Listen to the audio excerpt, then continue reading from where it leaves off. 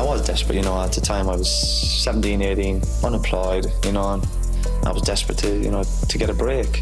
And I knew that if I did get a try, I would grab the chance. I think it was always going to be boxing. The minute I stepped into the gym as a 10 or 11-year-old, boxing just took hold of my heart straight away. I love everything about the sport of boxing.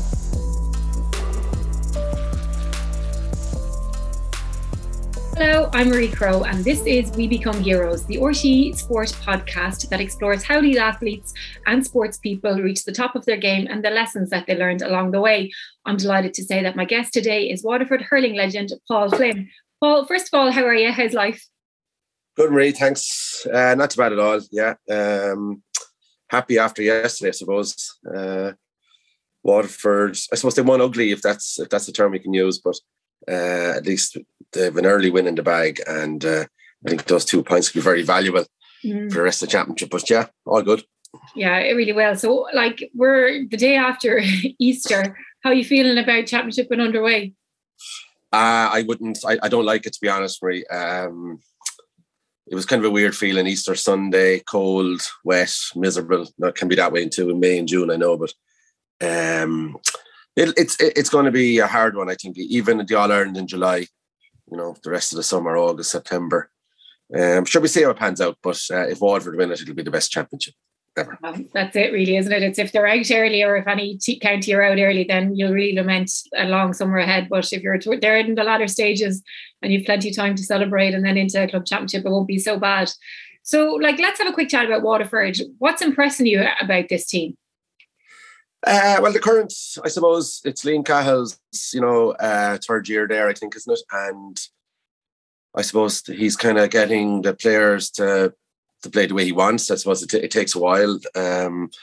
He's discovered a couple of new players. They seem to have more options than ever before, that if someone comes in, the team isn't being weakened. The lads who come on know their job, and they bring, I suppose, an extra bit of pace and power to the play later on in the game. But I think yesterday, that yesterday typified, I suppose, in years gone by, that was a game that Waterford may not have won. Started very sluggishly, but I suppose found their way into the game. And then I suppose when Austin Gleeson and Jamie Barron came on at half-time, they really upped the energy part of it, and they scored 1-6 without reply. And to turn around a 4-point deficit within 3 minutes of the restart, I think that's obviously where Waterford got their hands on the win. But I think Tipperary will be disappointed. They had some poor wides towards the end of the game that, Tipper in transition, I think, are they really?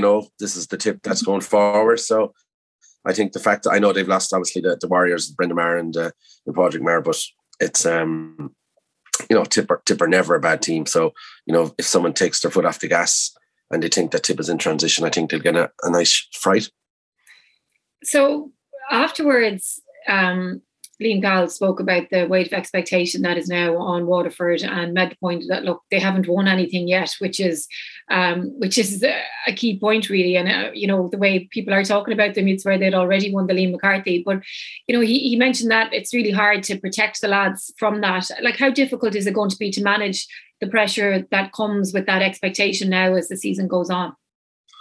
Yeah, Saturday, I was going to a match and was listening to the RTÉ sports show, and they were all picking Waterford as the story of the summer. And I was saying to myself, bloody hell, Limerick haven't, okay, they had a disappointing league, but I think that was nearly intentional. I think Limerick have come out even stronger, more powerful, even more bigger. So looking at them yesterday, so I think, Waterford win the league, people will have their eyes on them. But I think as the Munster Championship progresses, it will become very evident that Limerick are still the team to beat, and the focus will switch away from Waterford a bit onto Limerick.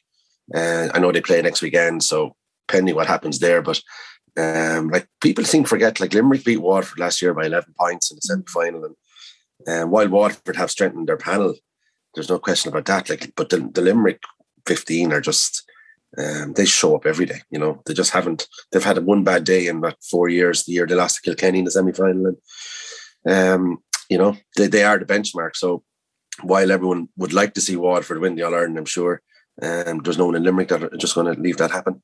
Yeah, and I think watching them yesterday, it was fairly clear that during the league they were probably training really, really hard and were getting ready to attack the championship, and you could see it all coming together yesterday, all the hard work that they had done when they were looking a little bit lethargic or a little bit maybe off the pace, because I'd say they were working hard in the during the week when we weren't seeing them.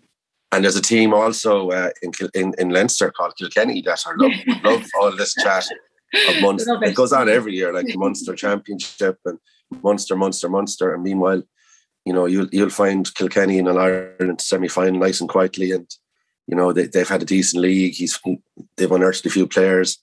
TJ will be back, and so like, I mean, all this talk of Munster hurling kind of suits Kilkenny as well. Of course, it does.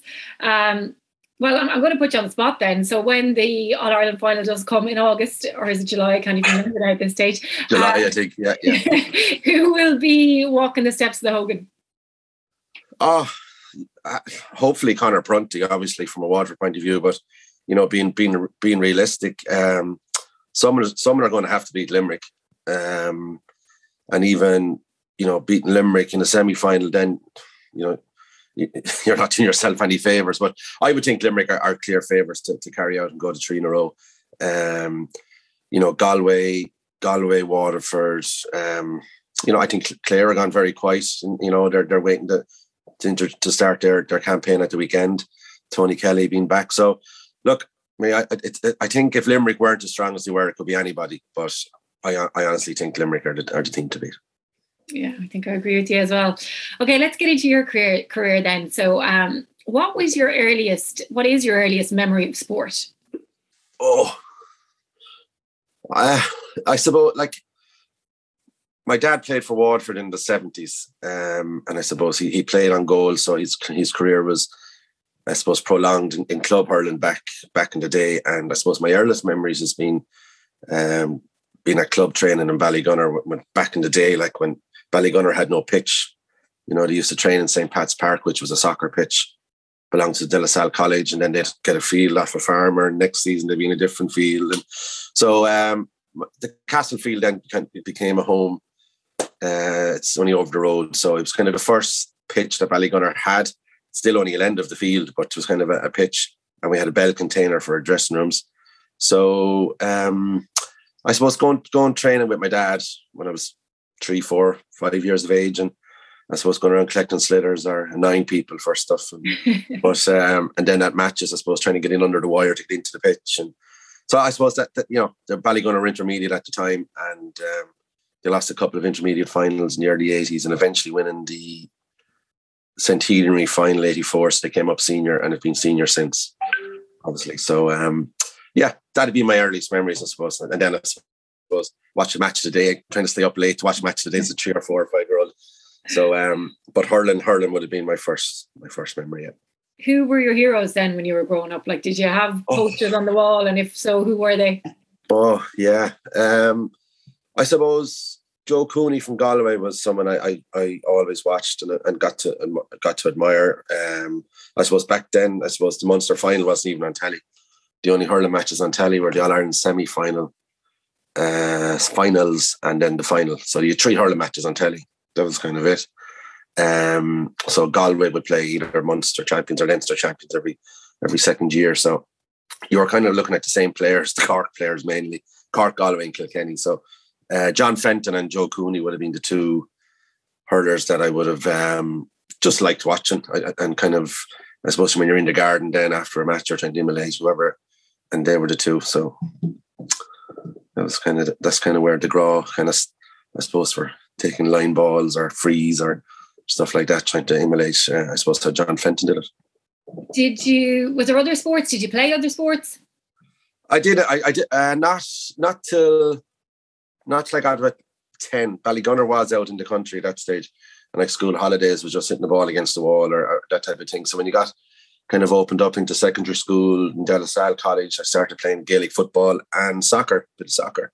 So Bowes would be the local club, well, one of the clubs in Waterford City, and started playing with those under 12, I think it was, and got lucky enough then to play a bit of Kennedy Cup, which was kind of like under 14 inter-league competitions, and we got to the All-Ireland final and played Cork before the 1989 Cup final in Dalymount. Dave Barry, was playing for Cork City, Pat Morley, and just that was a whole new experience. Like I'd played in Welsh Park and hurling and stuff like that, but to play in a proper soccer ground, like with a crowd, first time playing in front of a crowd playing soccer, but that was enjoyable. So yes, I turned a lot to soccer then between the ages of 13 to 17 and played a nice bit of it, but then kind of realised that it was going nowhere, so stuck to the hurling then. Like, how did you realise it was going nowhere? Because clearly you were decent if you were playing Kennedy Cup level. Like that's when you got to county. Yeah, well, I ended up playing schoolboy under 15 and 16 as well, and maybe I suppose I was across channel a bit with Aston Villa, and when it didn't work out there, you kind of realised that came back home, played one season League of Ireland, but didn't push it on, and hurling was always there, and being a hurling house, and soccer was enjoyable. I loved playing it, I must say. It was very, very enjoyable, but I was kind of splitting my time between both, and in the end, sure, yourself, when matches collide, even when they do with kids nowadays, like, I mean, they do choose which one they favour. And I suppose the Waterford minor hurling team came that year then as well, so just went with the hurling. Yeah, it was. You're so casual about it. You're just I had a bit of time over in Aston Villa, played a bit of League of Ireland. Like, that's a good achievement in itself. Yeah, but I was a goalkeeper, you see, but I was too small. So, like, I mean, at the time in England, a couple of matches I did play, like, I remember training with Nigel Spink and whoever else, Les Seeley was there, and like these guys were 6'4", 6'3", and big men. And like, here's me or whatever, 5'9", 5'10", on my toes. It just wasn't gonna wash. And it's kind of something I did then. Once I realized that if I wasn't going to get better and better and better and better and better at it, I just pulled the plug on it. And that's kind of, I've no regrets over it, because it was out of my hands, to be honest with me. You wouldn't have been picked, and you wouldn't have got any further, and you'd end up being heartbroken over in Birmingham. Was it purely because a height thing? At the start, yes. Like, I mean, if I was like, say, 6'3", I would have got a better shot at it. It would have, you might have prolonged yourself as well. You could have been caught yourself more. But it is definitely, like, I mean, when you see, like, I can't name any goalkeeper for you that's under 6 foot. Like Shay Given was 6 foot, 6'1". He would probably be the only one. The rest of them are like basketball players. Yeah, big men. Yeah. So when you decided then to focus on hurling, like, I assume that when you were playing soccer, you'd been tipping away anyway. Like, you were straight into it then, full tilt. Yeah, played Dean Ryan Harty Cup with De La Salle College. We had a 5-year cycle, so we'd no transition year, and so we were kind of young. We were a young Harty Cup team, so we were kind of like 16 and a half, 17. Whereas the schools like Flannan's, Coleman's, they had your 6-year cycle. So we had a good pick in Waterford City and South Kilkenny, we were just too young. And, it's quite evident when a 16 and a half year old is marking like an 18 and a half year old. We got to 2 semi-finals, but again, just pure strength. We weren't big enough. So that was kind of, we kind of, that stopped us. And Flannan's went on to win. I think Coleman's definitely won one, Flannan's won the other. And we never got to play Kieran's or anything we did win a challenge match, but not in anything serious. But yeah, so the hurling, like, obviously played with the club under 14, didn't make the Tony Forrestal team under 14, too small. Played 1 year minor for Waterford and 4 years under 21. So it's amazing how things can change when you get to 17. So yeah, the small thing is coming up quite a bit. That's a bit of a theme. Like, was that hard to deal with when you're young and you're trying to make it, and we're trying to make it in a couple of different sports? Well, not make it, but trying to reach your potential in different sports, and you're being challenged by something that's out of your control. I suppose the hardest thing about it is you can't get the ball. That's kind of the hardest thing. Only last week I was at an under 15 Gaelic football match, but our lads are all under 14 and they're playing in the under 15B just to get experience in that. But when you see the difference, even a year makes in size and power and strength. Like, I mean, when you're out in the field, you're probably naive to it and you're thinking, oh, I'll do my best. But you just can't. They're faster, they're bigger, they're more powerful. And even more so now because lads are even training harder, younger. So back then, I suppose we just hadn't the numbers in Ballygunner. It was a small place. So you would play nearly under 14, 15, 16, 17.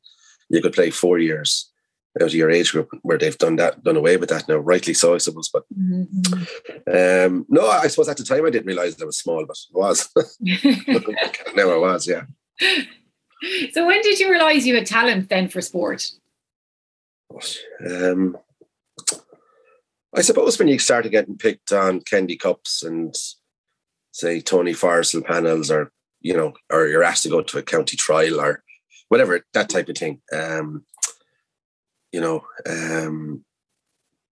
you just go with it. You just go with it. I don't think you realise at some stage, Jesus, I'm good or I'm bad or whatever. But I suppose if you are playing and you're being picked regularly and you happen to be the one that's a lead, not a leader, but you're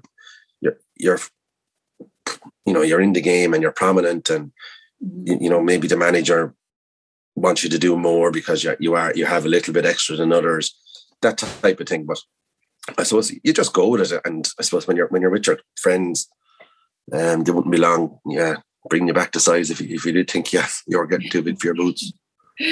So when you were growing up and trying your hand at the hurling and the soccer, what did you have to work on most? Like, what were the things that you practiced most in your game? Good question. I suppose practice is the word. Like, I mean, I kind of saw hurling as something that you could get better and better and better at, with the ball and stick. And I think that's a lot of it is boring repetition. I suppose a lot of drills training these days are drill based, and they're kind of not methodical or mechanical, but they're not game kind of situations. Whereas I think when you go training as a group, you should be game situations. But if you practice alone, that's where you get your technique and your first touch and your left and right and catching the ball. And that's all achievable on your own in an alley or against the wall. So I spent hours and hours at a pure boredom really at this side of town. Summer holidays, evenings, just tennis ball against the wall. That was my practice. Tennis ball? Tennis. Well, that's all we had. Slitters were only for training. Okay. If you lost a slitter in the ditch or something at home training, Although Dad used to train the juvenile teams as well, so there would be a bag of slitters there, but he'd have them counted and he'd know if there was one or two missing. All accounted for. God, different times. Yeah, unreal. And what about from the soccer point of view then? Like, was there things that you worked on regularly or areas of your game that you tried to improve? Yeah, well, Bowes, the club, had a very good Premier team. So I would have been training with those even when I was 14, 15, 16. Goalkeeping training, I suppose, was different than obviously the outfield stuff. For me, I was never the loudest on goal, believe it or not. Like, I mean, communication is such a big part of soccer, of all sports, but particularly soccer. And when you're on goal, you can see what's happening in front of you, and I suppose to advise the players what's happening or the dangers. But I kind of struggled with that, with the talking part of it.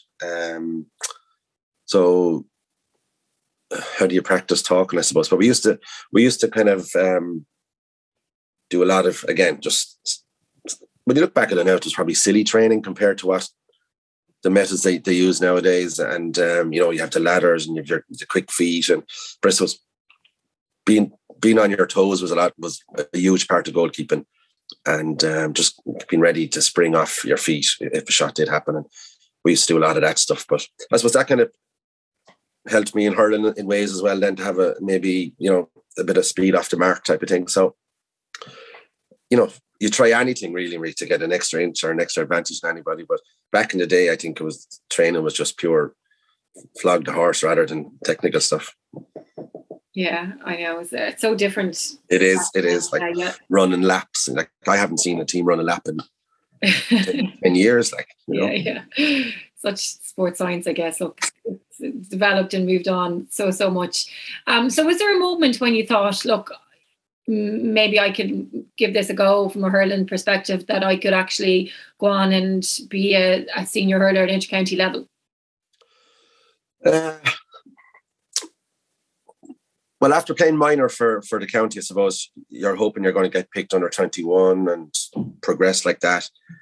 And as it happened, I got picked the year I was minor as well. The Waterford under 21 team was having a good run, and they brought me in halfway through the season, and I ended up playing the All-Ireland final whenever it was, late September. So I suppose when that happened, you know, we won the All-Ireland under 21, you'd be thinking, oh, well, in 2 years' time, we'll have a go to senior or next year or whatever. So, and that didn't work out that way. But I suppose from my own point of view, when that happened, I kind of said, yeah, well, look, if I keep myself some way right, I will get called into the senior panel. And I did in 1993, yeah. So I suppose from then on, it was more or less try and improve your game. Like I'm still only 19 or whatever, so try to get stronger or look after yourself, because hurling back then was a bit more physical. You know, you stayed in your position more, so you weren't moving us around as much. You were more of a target. You were a sitting duck, really. You know, and some of the cornerbacks back in the day they weren't exactly accommodating to let you know, have your own way. So it was kind of like you had to learn how to play first, learn how to protect yourself, and then learn how to start winning your own ball. And that took a while. And I remember we played Kilkenny in a challenge match in 93, the really good Kilkenny team. And I was marking Eddie O'Connor, who was a fantastic cornerback, and Bill Hennessy was wing back, and Liam Simpson and Pat Dwyer, big, you know, serious, experienced campaigners. And anything you got off them, you earned it. And only winning the ball was the easy part. Is trying to move with the ball or even get a shot off was just so hard. And that was an eye opener. So, but it's a good way to learn. You know, if things are easy, you might take your eye off the ball a bit. But you know, playing against such players and just realizing that, you know, see, any level of adult sport is tough, but to play against, you know, the top hurlers in Ireland would be something that it's going to be really tough, and it was. Who was the toughest then? Oh, geez. There was loads. You know, I could name Steve McDonough, Wayne Sherlock, Willie O'Connor, Eddie O'Connor, Brian Lone, Frank Lone, Fergal Ryan. Who else do you want? Jeez, it's tough when... Sean Flood. There's so many of them, like so many of those. Yeah. Anyone in the full back line there, like they're warriors by nature, really. Like, yeah, so it's such a, I suppose, as you said, like you're not in your position as much anymore. Everyone moves around so much, so you don't really get those intense one-on-one battles that we used to get years ago, which were fascinating in themselves. So, which is a bit of a pity actually, because those duels were always brilliant. Well, I mean, they're brilliant. Good to look at. Good to look at. Yeah. Yeah, that's the way it is. It may go back that way in time, but you know, if you drifted out past the 45, you'd be told go back in, and you might be coming out for a break. But yeah, no, they're all great players. You know, super players. But that's it. You know, hurling. Like watching the match yesterday, the Limerick and Cork game, and you know, there's plenty of guys there that young lads are obviously looking up to and trying to emulate after the match. So no matter what kind of way it's played, hurling does have this certain kind of romantic attraction to it. And I suppose the fact that it's uniquely Irish and it's tribal, it's parochial, that, you know, people will just keep going to it and supporting it. And, you know, there won't be a shortage of young lads in Limerick or Waterford wanting to play for Waterford. So that's the good thing about it. Yeah, absolutely. Would you like to be playing nowadays? How do you think you'd fare? Well, I was told yesterday by about 40 people that I wouldn't cut it. So I'm told that at least once a week. You wouldn't like to be doing the training, or you wouldn't run, or what. So, but look, that's the way it is. I can't answer that question. Would I like to be playing? No, I wouldn't. I'm happy to be finished.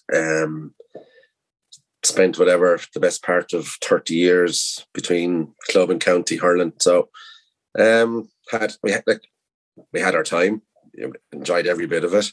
But no, I'm happy enough. I don't think, you know, things move on and there's other things going on, and I like watching it. I like watching. I don't like watching the short passing stuff. I have to be honest. I find that very hard to get my head around. And but when you see good players at full flight, that's the joy of it. Like Noel McGrath yesterday, just being clever, things like that. The pass he gave in to Jason Ford. I know it's a great save by Sean O'Brien, but things like that would make you go to matches. Joe Canning, I suppose, I love watching him for 10 years or more. Tony Kelly now is coming back, watching him, Austin Gleeson, Stephen Bennett, so TJ Reid, probably the best of them all. Yeah. I'd go anywhere to watch TJ Reid play. So, no, but delighted to, have played and have enjoyed it, but no, I don't have any growth. I don't miss it, no. So when you think back on your career, what's the biggest setback that you had to overcome? The biggest problem we faced, I suppose, as a team in Waterford was we had to bridge a gap. Waterford hadn't won the Munster Minor Championship in 45 years. We won the Munster Minor Championship. They never won an under-21. We won an under-21. And then the senior Waterford hadn't won a Munster Championship since 63, I think. And we won it in 2002.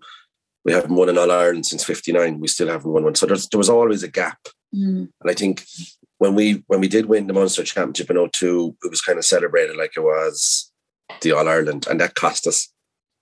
It definitely cost us because we had a 7-week wait to see who we were playing in the semi-final. It ended up being Clare, who would come through to qualifying, and they beat us in the semi-final. And all of a sudden you're going, what just happened there? So I think as a team, for me, that's anytime we won anything, it was kind of celebrated a bit more than it should have been. Like, I mean, if they won the Munster Championship in Cork, they would just put aside and they'd be concentrating on their semi-final or final. So that for me would be the one thing that if we were going at it again, that how do you deal with it? The earlier success is better. Because I think if we had won an All-Ireland in 98 or 99 around that time, I think we could have won a few. Yeah. I would think, though, this by now lessons are learned from everybody, like as in even societally and culturally, the country is a little bit different now. And I don't think that you'd even be allowed. And maybe that's because things like social media are there now as well. So it's not like you can go a week or anything like that. You know what I mean? Yeah, I was thinking about that this morning, that if Twitter was around when we were playing, my God, you'd be paranoid walking around, I'd imagine. Yeah, you just can't do anything anymore, so I'd say you get your one night and then it's like, you can't go off somewhere for a few days or anything like that back in the good old days. The boat over the Holyhead or something. Who did I see? Sean Dyche, that was it. I saw there's pictures of Sean Dyche going around on social media, so obviously now totally harmless, but he lost the job in Burnley and then he went out. Yeah. He got out in the beer for a couple of days, but everyone that sees him is going in for the selfie. So every movement since Friday has now been posted on Twitter, so you can't even get a minute to, I'd say, process what's happened. When you think about your career as well, who do you think had the biggest impact on it? My dad, without doubt. We'd talk. We wouldn't talk a lot, not tactically or anything, but he was full of advice for particularly underage, I suppose. And when you look back, it was just pure common sense. Like if the cornerback gets it, he's only going to hit it 40 yards. Make a dart for the sideline. It's going to land there. Things like that early on, and he was a good coach. So, but it was all common sense. He kept me very. If I played poorly, he had a nice way of saying it, But if I played well, he wouldn't mention it either. So, he'd always pick something maybe that you could improve on, and even up to my adult days, playing for Waterford or playing whatever, and even playing soccer, he became an expert in soccer as well. He just had advice, and it was common sense, and it was, leave your hurling and do the talking, leave your soccer, whatever. Don't get involved, and things like that. And then obviously there were days you couldn't ignore, you had to get involved or whatever, but it was, dad, to be fair. And it was, more the chats I used to have with him more so than anything else. But everyone has that type of figure, I'm sure. He'd be a coach or a friend or a brother or a sister. But, to have my father, I suppose I went to every match with him. He used to go to, even if Clare were playing tip or Cork were playing tip in the Munster Championship back in the 80s, there was 4 or 5 of them used to go, and I used to be thrown into the boot of the Volkswagen estate, and off we go. So I grew up going to Munster Championship matches, got the bug early, and it was, unfortunately for us back then with the knockout system, it was only 1 game a year, like for Waterford most years. But you'd still have that bit of pride when you see the old retro jerseys going around now with the 3 stripes. But from that point of view, I had, obviously then Gerald McCarthy came into Waterford. Jim Green was a very good coach at minor level. Peter Power under 21. And when Gerald McCarthy came into Waterford in 96, I think, the physical side of training got, I suppose, heavier, better, and we got stronger and fitter. So I suppose you'd learn a lot from the way Gerald spoke to teams, spoke to players, and treated players. So I would have him up there very highly as well. But I suppose the main character was my father. Yeah. Yeah, it sounds like a lovely way of life, isn't it? Just going to matches. I was the same, and it just feels like it was so simple. It was just such a simple time. This time of the year, you're going to be going off to matches on this day, and looking forward to it. Yeah, looking forward to it. And you get out of the car, and then you would. There were 7 of us, and you wouldn't see your dad until.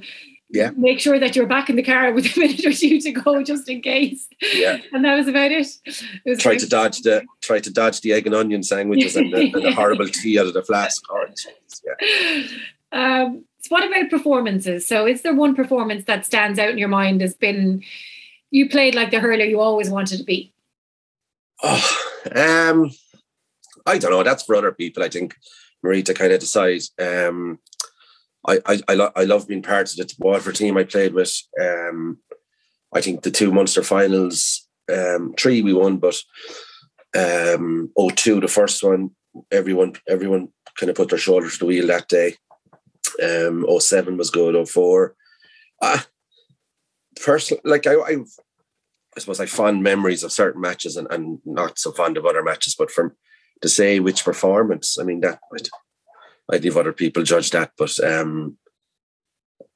for me, it was just like, even watching some of my teammates getting scores, as I said earlier, you'd be in the corner more and you'd see the ball flying over the bar, like Owen Kelly and Dan and Ken, in particular, I suppose. And to see Dan going up in full flight, or Owen Kelly taking on guys, it was just, I'd rather, say that. I'd rather, as a team, I suppose, we played Clare one day, would you believe, in the Munster Championship. I don't know what year it was, 04, 05. And I'd say that was probably the best match we played. I think Dan got a hat-trick, but everyone played well, and, it kind of put us on the road because we're beating the league final the week before.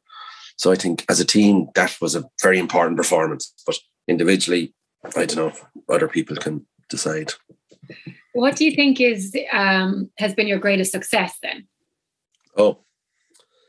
Playing for so long, I suppose, really. Played for whatever, 16, 17 years. Was I stupid? Probably. But that was it, I suppose, having started as an 18-year-old and got to 34, and was part of a very good Ballygunner club team as well. During that time, we won 8 county championships. So we lost probably as many as we won, but still we got a nice haul out of it. And we won a Munster championship. So to be part of a good club team and a good county team, I suppose, was probably what I'd be happiest about. Yeah, well, you're an awful lot luckier than most people, because to even be able to say that is it's pretty sweet. Yeah. So in terms of legacy, I know people find it really hard as well to answer this question. That's why I ask it. Like, what do you think your legacy will be? Jesus. I don't, like, again, as you know, it is a hard one. Legacy. I suppose a lot of people say to me, you didn't train that hard, so that could be a legacy. But my answer to that is that I practiced. I practiced hard and trained with the team. Why did you get that tag, by the way? A couple of lads in the club were just slagging you. They hated me we had an easy out, I suppose, back then. If you were training with your club team and you were on the county panel and there was a bit of running done at the end, you could always say, look, we're training tomorrow night with the county, and you mightn't do the running. And I might have pulled that trick, I suppose, once or twice too often, but I think that's where that came from. So it's a hard one to answer, but I hope the team that we played on inspired a few of the current lads. I suppose that's kind of what you like. If they were the young lad that I was going to the match with their parents and they saw Waterford win a Munster. I never saw Waterford win a Munster championship. So I suppose I hope that we give a bit of hope to the young lads that went to the matches when we were playing, that they saw Waterford being competitive and successful in terms of winning Munster and the league and whatever it was. So I hope we in some fashion help them get better. It's a pretty good legacy as well. What's next for you then? I know you're doing a little bit of coaching. Is it something that you see as part of your future? I enjoy it. I do enjoy it. I enjoy the crack with the players. The last 2 years have been very hard on players as well, with no dressing room scenario, where a lot of the spirit and camaraderie and slagging and whatever goes on, the dressing room environment is an important one for a team. So, lads coming on and bikes already togged out and going away, and there's not much interaction. So the dressing room is coming back into play now, slowly but surely, and I think teams will be the better of it. So for me, hopefully get more involved in the underage structure in Ballygunner in the next year or two, and see where that goes. Yeah, so it is good fun. I do like the coaching, to be fair, and the matches are the hardest part, because you're even anxious a couple of days before a match. But so I can imagine what it's like, at the highest level. Coaching and managing, that it would assume your life and take over your spare time. But if you have a grow for it and you feel that you have something to add to it, it's worthwhile. So so I'd be hoping maybe to go a little bit heavier into that side of it. Very good. Well, thank you so much for joining me. It's been an absolute pleasure, and I always think back to seeing been around for the era of hurling that you played in, and feel I was so privileged to witness so much of it, because I think it was the best days of hurling that we've ever seen, and that I will ever see anyway. So Paul, thanks a million, and thanks everyone as well for watching. Please like, subscribe and leave a review.